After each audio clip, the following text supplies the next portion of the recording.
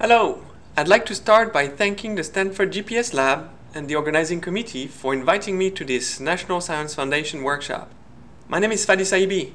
I am co-founder and chief architect at Artemis Networks, the company that's commercializing the pCell technology, which took over 15 years to develop. So we start with the fact that mobile wireless data demand continues to grow at an unabated pace. The Cisco Visual Networking Index forecasts a 47% compound annualized growth rate for wireless global IP traffic. And this growth is expected to continue and possibly accelerate in the decades to come. Now, in a paper, Jeff Zander cites an analysis by Marty Cooper. Most likely you all know Marty Cooper, who is a pioneer in mobile wireless technology. So in Marty's analysis, he looked at the capacity growth in the second half of the past century. And he found that over a 45-year period, there was a 1 million-fold capacity per unit area increase. And he estimated that there were three factors. First, a 25x factor from more spectrum, another 25x from higher spectral efficiency, which comes about with better modulation, better waveforms, better forward error correction, better coding. But the lion's share comes from spatial spectrum reuse or densification. Now, for the 35 plus years, the cellular architecture has been the foundation for this growth. But despite the recent hype, it has hit upper limits. First, inherently, it has inconsistent signal to interference and noise ratio in its coverage area, so inconsistent data rate. And more importantly, it is interference limited, which means that when you reduce the size of cells and put more cells in a given area, you expect to increase capacity, but at some point, the interference nullifies your gain. So we really need a leap beyond the cellular architecture for much higher capacity, greater consistency, and greater reliability. And so that's why we've been working on the pCell technology. Now here what I'm showing at the top is the SINR distribution in the coverage area for an ideal honeycomb layout for cellular. So you can recognize in one cell there's a sort of volcano shape for the SINR distribution from cell center to cell edge.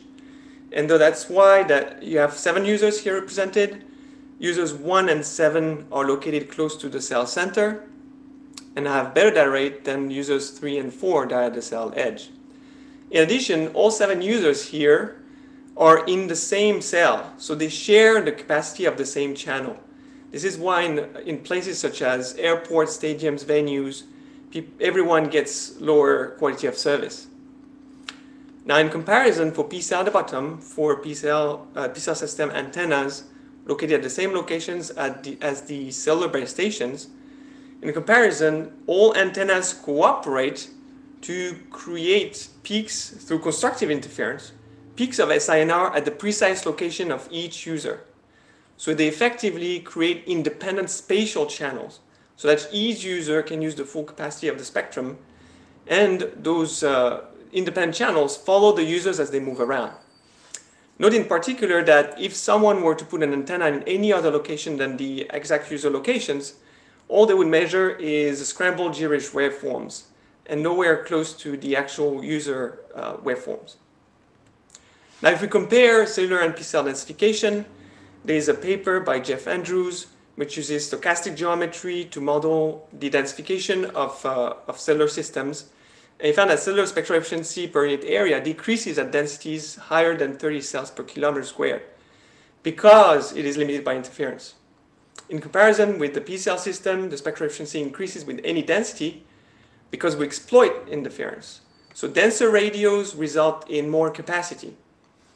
So it is illustrated on the graph on the right here, which shows spectral efficiency in a certain coverage area. So first, as a reference, we have data from a T-Mobile FCC filing that show the spectral efficiency for one cell in the case of 4G at 2.5 bits per second per hertz, and a mere 50% increase to 3.8 bits per second per hertz for 5G.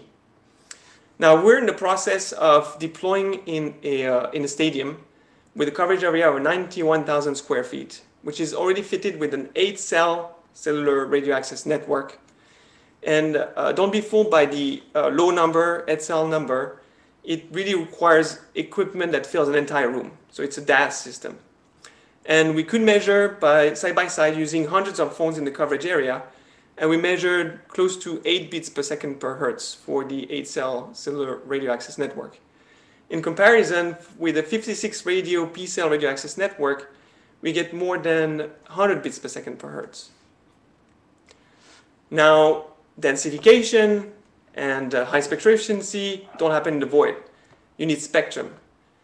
And so we really see the release by the FCC in March 2020 of CBRS spectrum, 150 megahertz from 3.55 gigahertz to 3.7 gigahertz, as a true opportunity.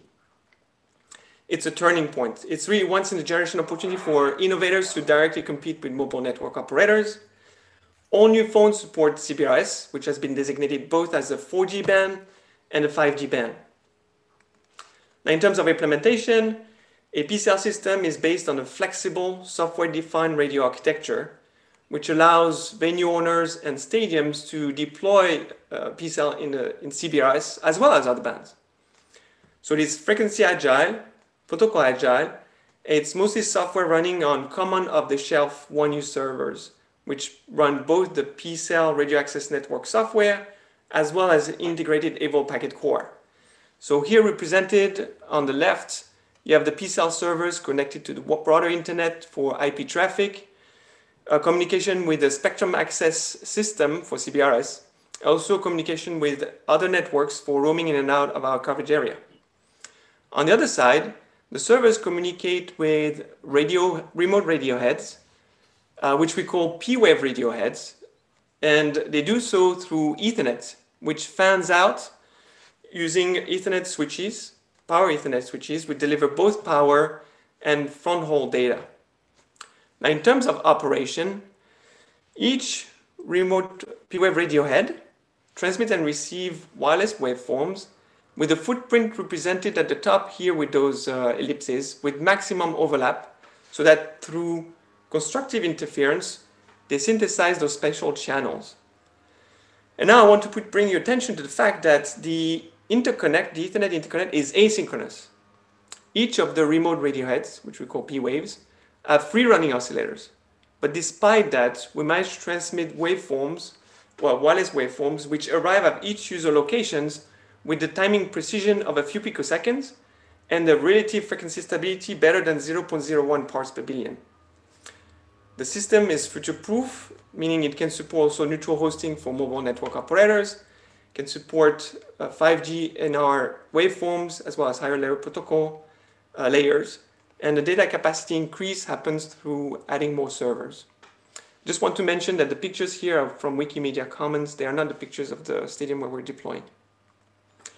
Now, in summary, pCell technology can provide better than 100 bits per second per hertz of spectral efficiency in practical deployments, constitute throughput because there are no cell edges. Also, it allows us to densify without limit. It is simple and rapid to deploy at low costs. It is frequency agile and also protocol agile for supporting current waveforms, 4G and 5G NR, as well as future 6G waveforms. I want to conclude by telling you that really the pCell architecture opens up a universe of new applications and research opportunities. So first, it's inherently a 3D topology. And so that sort of links to Christian's talk and his points. You can actually, with that, do very precise 3D positioning with the high density of such remote radio heads. And I hinted at that also through the precision of the waveforms that we can transmit and receive from our radios. Also, there's inherent physical layer security. I hinted at that in the earlier slides. Also, you can enable ultra-high reliability links because in a certain coverage area, if some radios go down, you lose some capacity, but not the coverage entirely. Also, you can enable ultra-low latency, high reliability edge services with those services integrated in with our pCell servers in the edge for instance, mobile, AR, VR, MR.